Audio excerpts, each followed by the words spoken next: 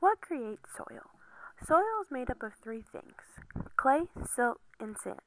Depending on how much of each product is in your soil depends on what type of soil you have. There are a variety of different types of soil. If you look at the following pictures, it will help you decide what type of soil you have. Here's an easy way to see what type of soil you have. Place some soil into your palm. Add water, drop by drop, and knead the soil together.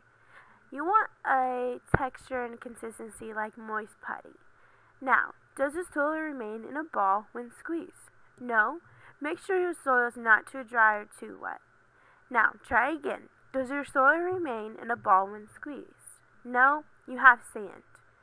Now, if it does, place the ball of soil between your thumb and forefinger, gently pushing the soil with the thumb, squeezing it upward into a ribbon.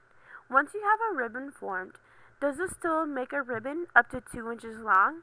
Yes, you have loam. Is it longer than 2 inches? You have clay.